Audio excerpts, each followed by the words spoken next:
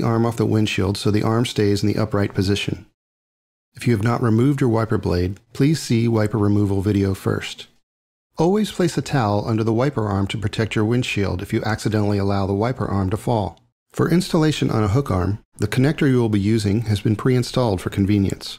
Follow these steps for quick and easy installation. Lift the cover on the connector. To do so,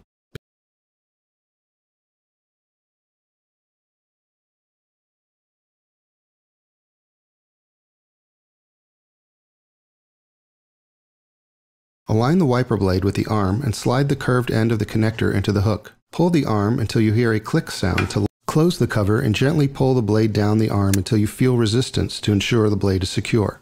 Arm gently back on the windshield. Never let the arm release directly onto the windshield as this will cause damage.